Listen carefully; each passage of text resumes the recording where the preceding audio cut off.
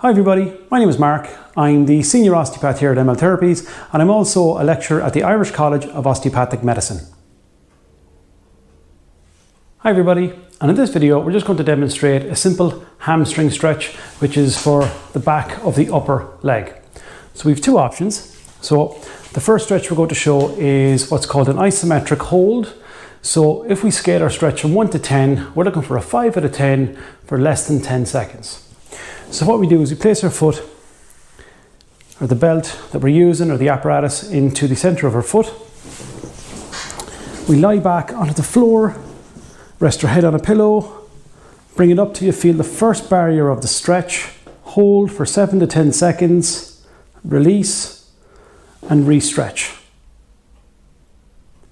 Now our second option, option number 2 for this, would be our PNF or MET stretch, muscle energy technique. Slightly more advanced stretch. Bring up to the point of barrier, engage the hamstring for 3 to 5 seconds, release, reduce, and retraction to the next barrier. Again, we press 3 to 5 seconds, release it, reduce it, and retraction to the next point of barrier. With both of these stretches, we would generally use 7 to 10 repetitions, 2 to 3 times per day.